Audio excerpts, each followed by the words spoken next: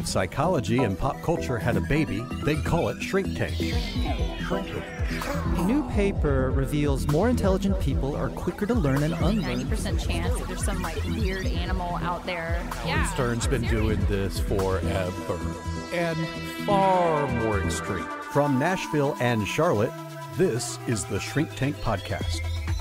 And welcome, everybody. If you're joining us for the first time, a very special welcome to you. If you're coming back for more, thanks so much for joining us. I'm Dave Verhagen here in Nashville. We have a great show for you. Our trending topic today is double standards in pop culture. We'll get to that in our second segment, but first, let's meet our Charlotte panel. And Dr. Emma Kate Wright is here. Emma Kate, how are you? I'm doing well, Dave. Hope you are. Doing well. So since we're talking about double standards, particularly between men and women, without talking about it as a gender difference, were there double standards in your own family growing up?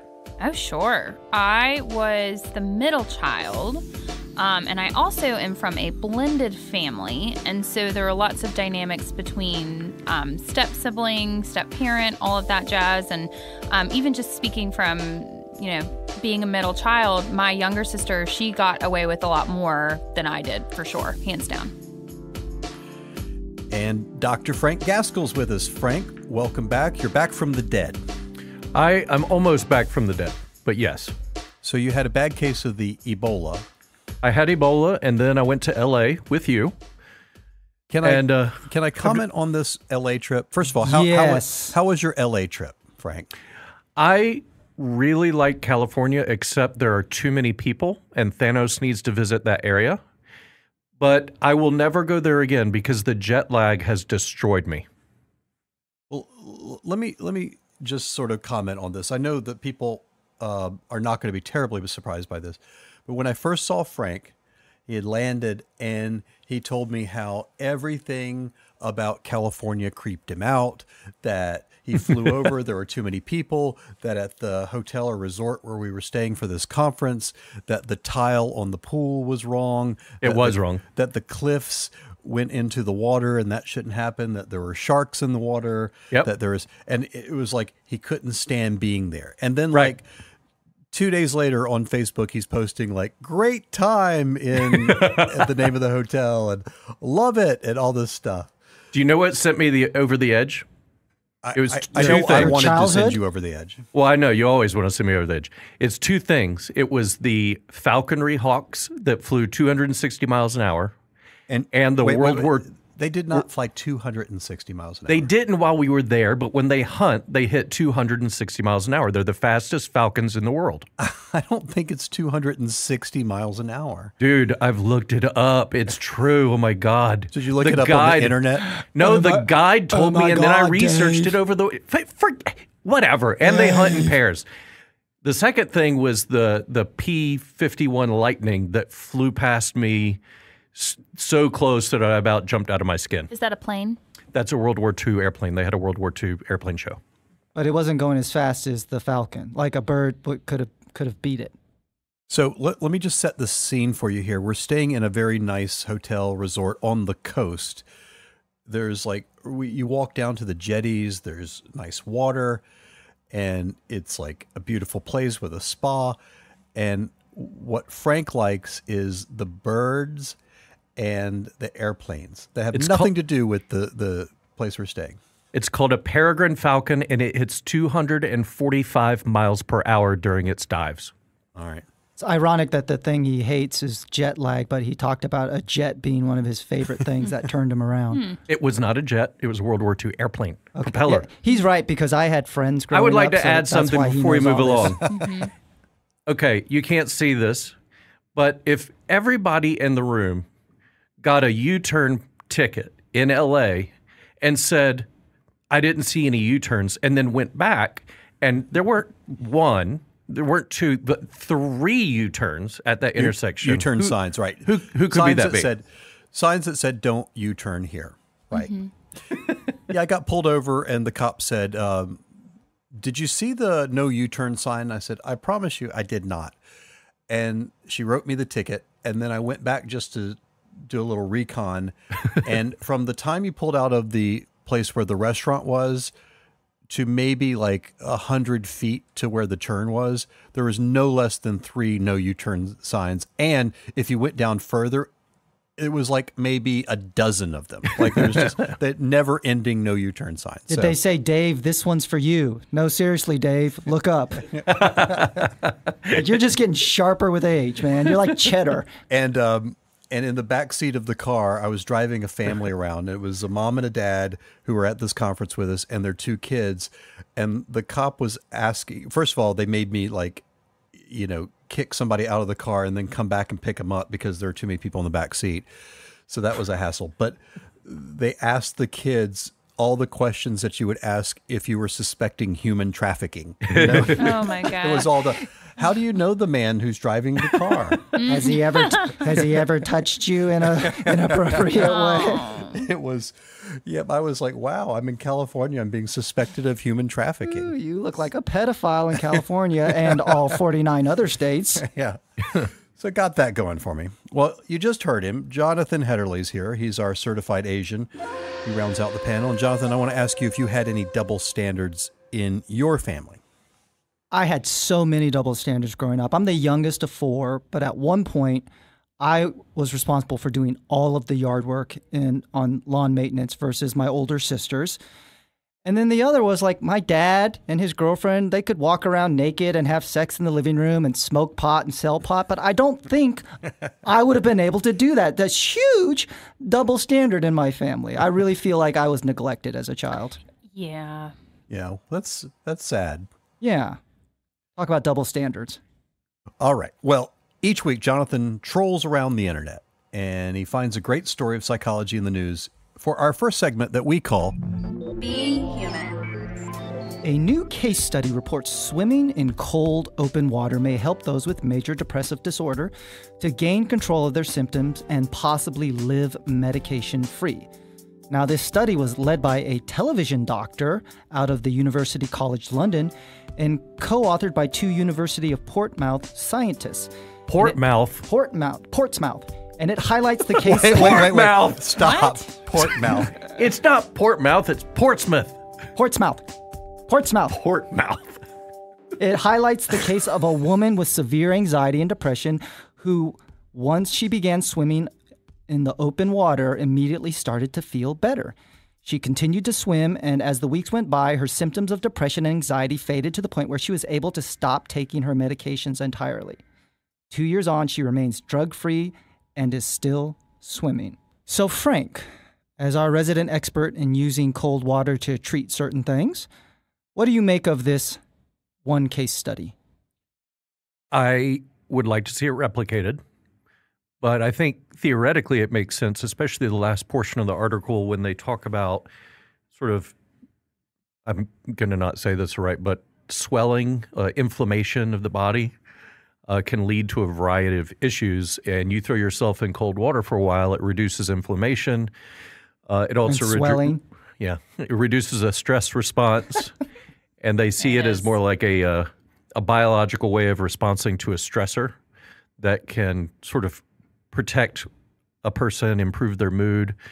And I will tell you, I haven't done cold water swimming, but I did a thing where you get in a hot tub and then you jump in an ice tank and you do that back and forth.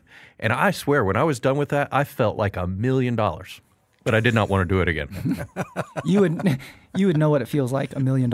Yeah. Yes. Yeah. I know what it feels like to be paper. Thank you. Very good.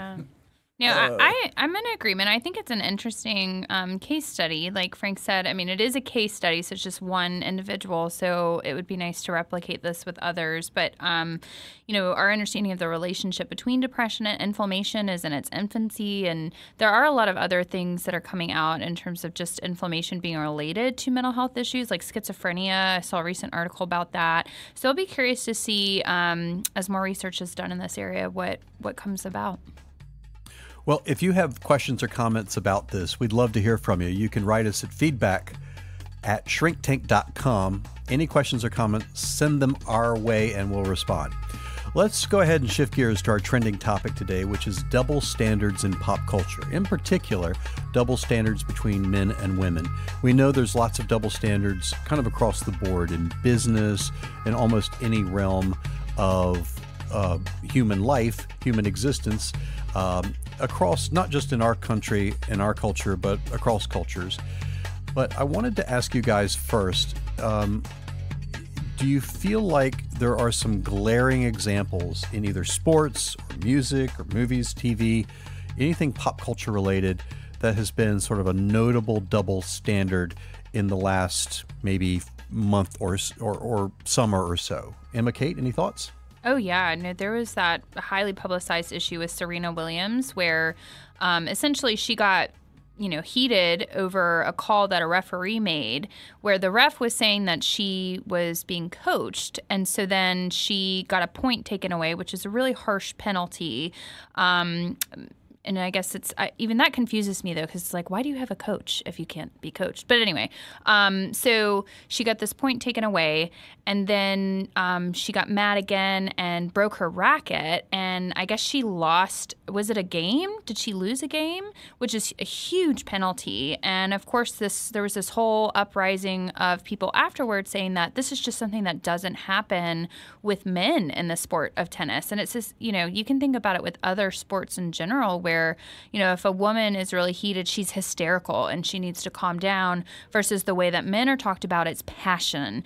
They're heated. And so, you don't think about refs talking about LeBron James when he gets pissed off about a call saying that he's hysterical. Yeah, a great example. Frank? Well, this is an observation and maybe a question too.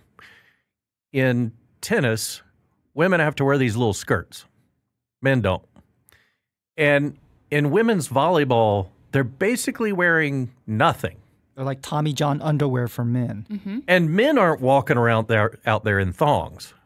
It's like, what's that about? And why? Like, I'm fairly astounded that that's still a thing, that hasn't changed. And I don't know if you guys have any understanding of why that is, but it freaks me out all the time.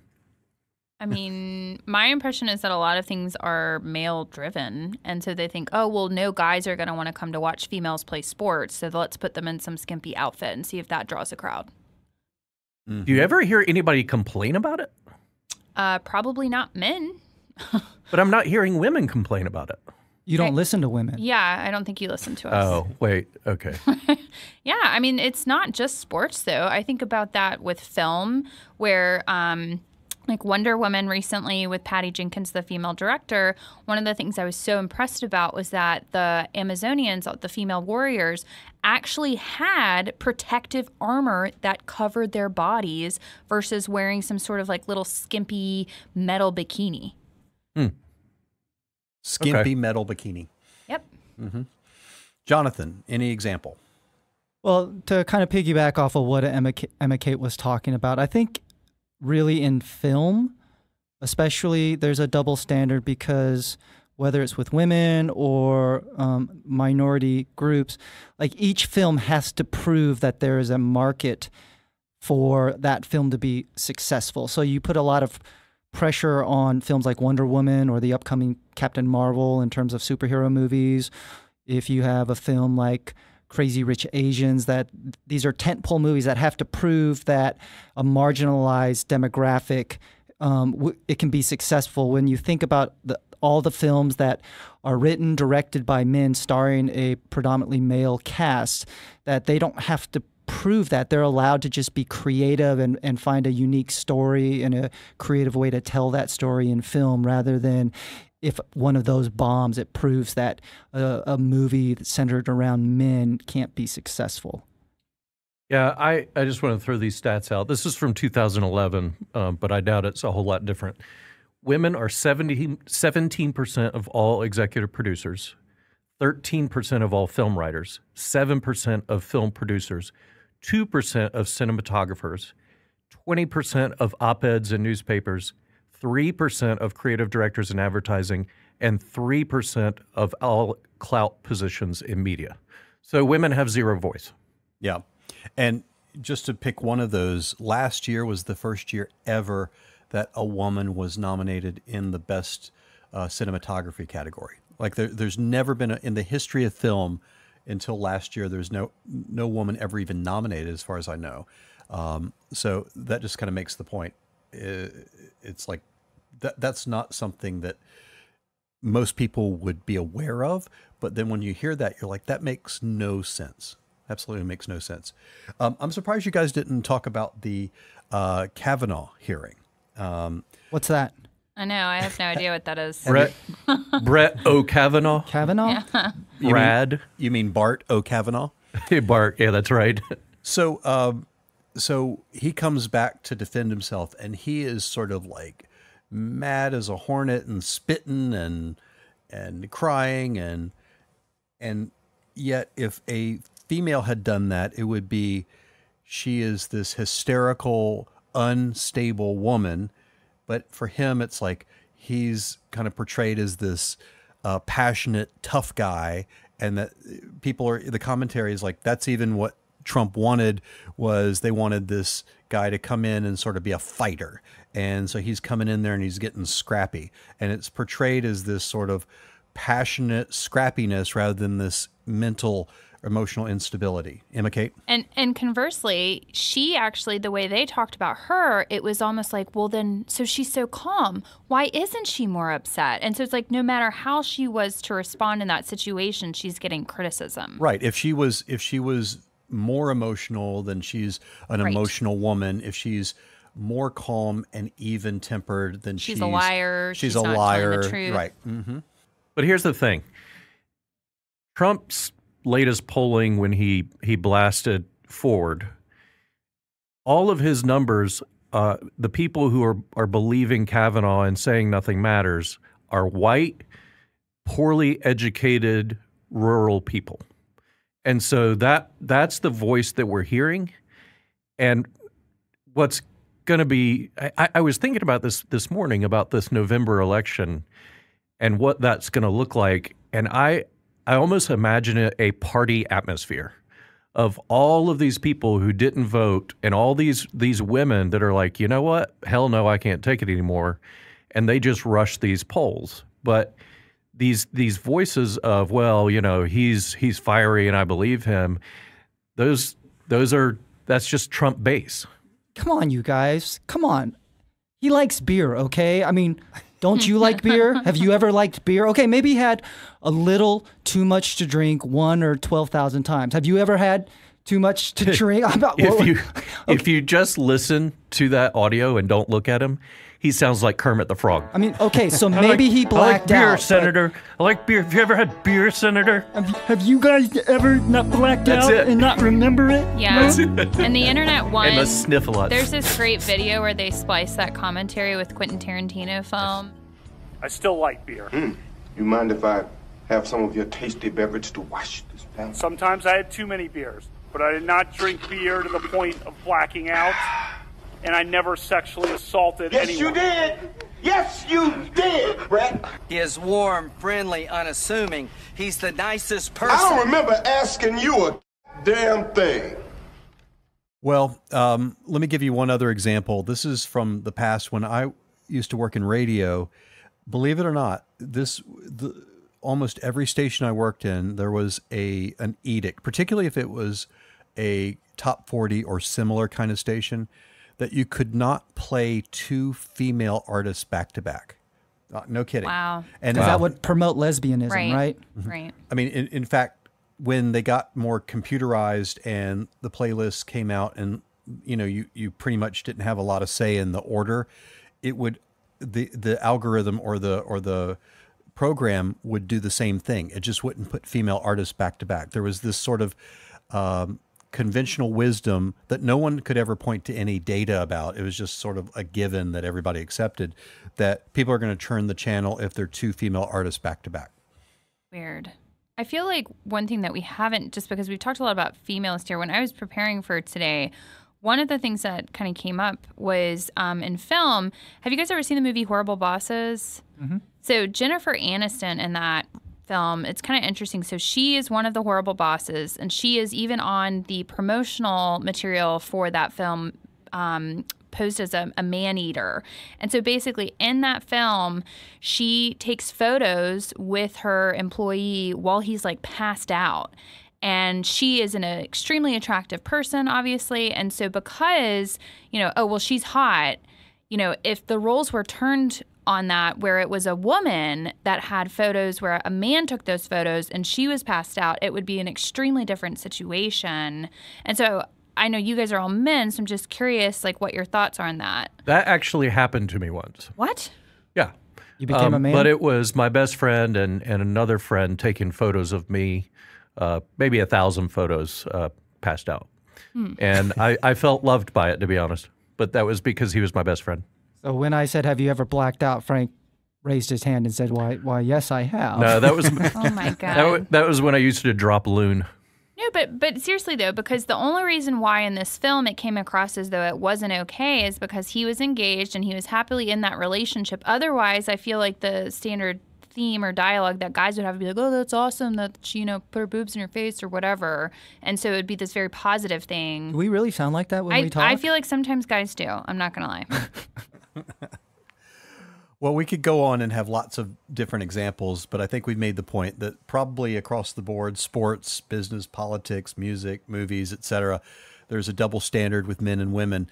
So let's get into the psychology of this. Why is that still the case? We're still seeing women underrepresented in film. We're still seeing the kind of bias toward women in politics, in sports.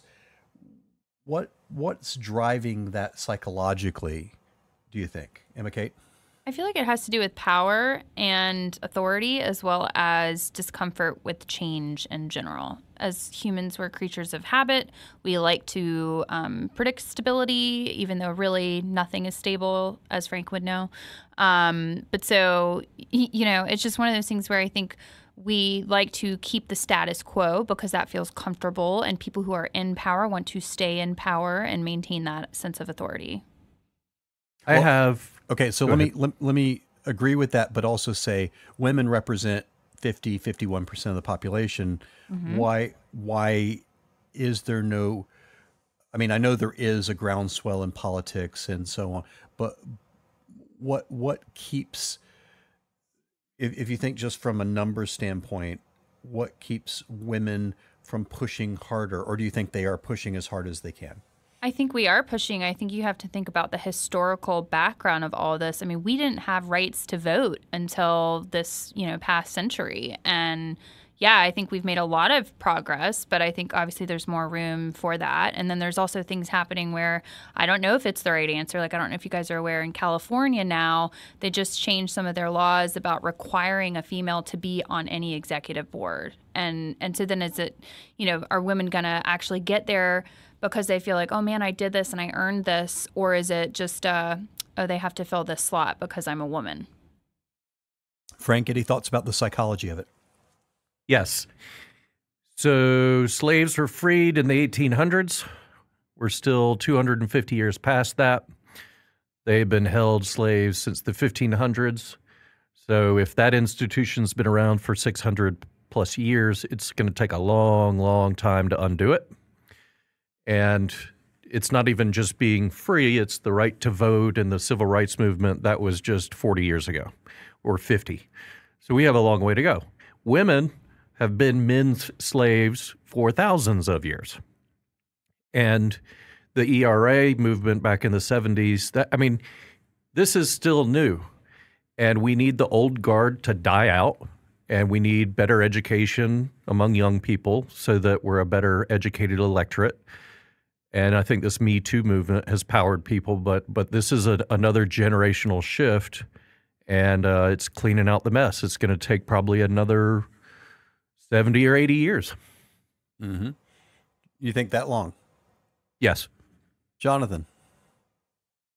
Both of them make some really solid points. A couple things that immediately came to my mind was Emma Kate and I, about a year or two ago, were on this panel at HeroesCon, and it was debating, progress for women in pop culture or film.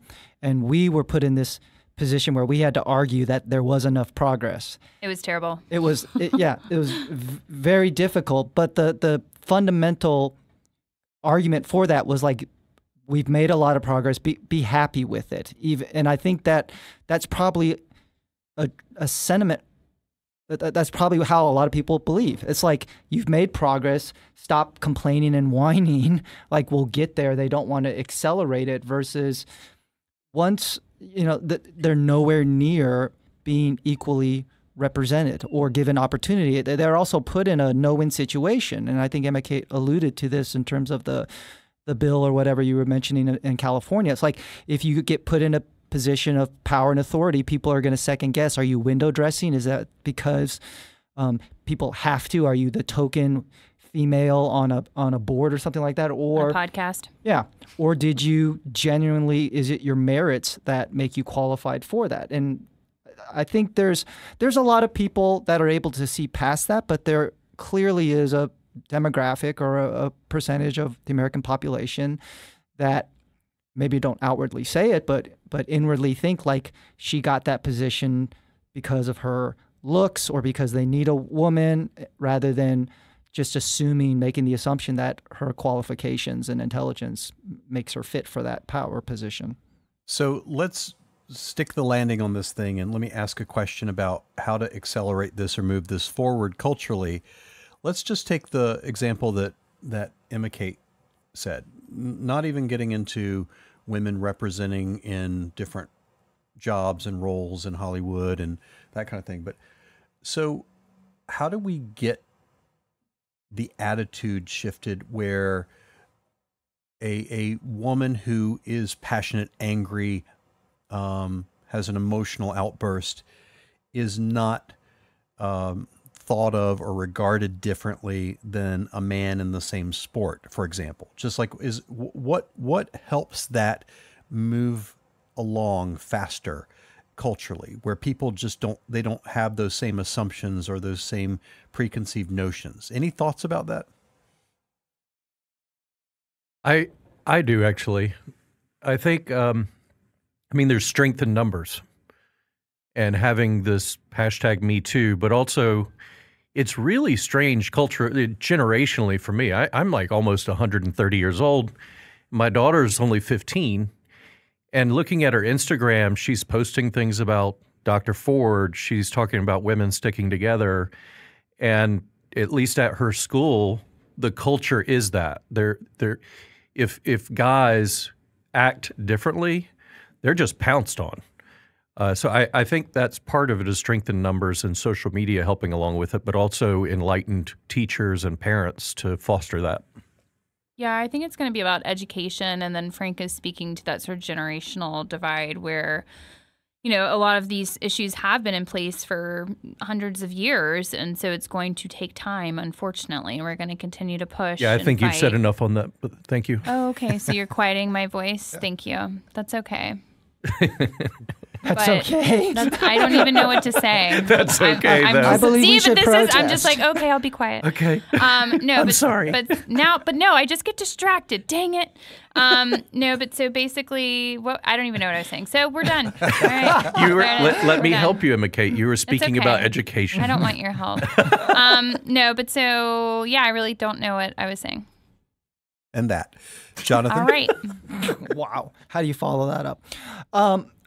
One area of special interest that I have is teaching this young generation of boys about respecting women and developing sensitivity and having a healthy outlook of women in authority and in power overall, as well as in their lives. And I think that really, I think this generation of adult men need to step up and really help boys see that. Because one of the challenges that I see in my work as a therapist is like a lot of boys at some point, they just start to view their mom as kind of like nagging and excessive and overbearing. And I see a lot of husbands, I see a lot of fathers like throw the wives under the bus. It's like they perpetuate that outlook. And so for men of every generation to really start to view them as capable, allowing them the full range of emotion, and that's not a sign of weakness. If anything, we need to help boys express emotions better so that they can understand when women express their emotions, it's not a sign of weakness. I'm with you. And in fact, in the last month, I've had the chance to speak to all boys prep schools. And next week, I'll speak to fraternity guys at Vanderbilt. And that's one of my passions as well, is to help those guys think differently and to be challenged in some of their assumptions and biases and that kind of thing. So I think those of us who have the opportunity to talk to boys, teenagers, young men, we have opportunity to really reshape some of that as well. Well, if you have questions or comments about this conversation, we'd love for you to write us at feedback@shrinktank.com. Please, let's hear from you and tell us what you think about this very important conversation. Let's shift gears to our final segment that we call our Doctor's Orders. These are things that we're personally enjoying in pop culture. Emma Kate. So I am a big fan of the creepy, spooky stuff, and now we're in the month of October, which is awesome. And there is a fantastic podcast called Dr. Death that I just binge listened to. It's terrifying because it's a true story, and it could actually happen to anyone, where it goes through the terrible medical procedures of this one neurosurgeon in Texas, Dr. Christopher Dunch. It is awesome. Check it out. Jonathan. This past week was the 1-year anniversary of Tom Petty's death. And if you go onto iTunes or other music streaming services, they have released a deluxe compilation of Tom Petty and the Heartbreakers. It's called An American Treasure. It's 60-plus songs of remastered versions of some of his classics, a lot of live versions of his songs, and then outtakes that you can't find anywhere else. Highly recommend it. Tom Petty and the Heartbreakers, An American Treasure. I feel like I make this recommendation twice a year, but I'm going to do it again. The new season of Survivor's on. I love it. The season started off strong. The very first episode, they had to airlift somebody out of the show by helicopter. And so it's like they've had like a monsoon. They've had all kinds of crazy stuff. So it's still not too late to jump in on the new season. It's just a few episodes in. So the new season of Survivor. All right, that's going to do it for this edition of the Shrink Tank Podcast. We hope you'll check out shrinktank.com for great articles and videos, and also links to our Doctor's Orders products. You can also follow us on Twitter @shrink_tank, and please like us on Facebook. For questions or comments, drop us a note. Our email is feedback@shrinktank.com. If you like the show, please give us a review on iTunes. It really helps build our audience, and we'd greatly appreciate it. Our producer and theme music composer is Sean Beck. Our associate producer and social media guru is Mariel Butler. For Emma Kate Wright, Jonathan Hederley, and Frank Gaskell in Charlotte, I'm Dave Verhagen here in Nashville. Tell all your friends about us and make it a great week. Shrink Tank.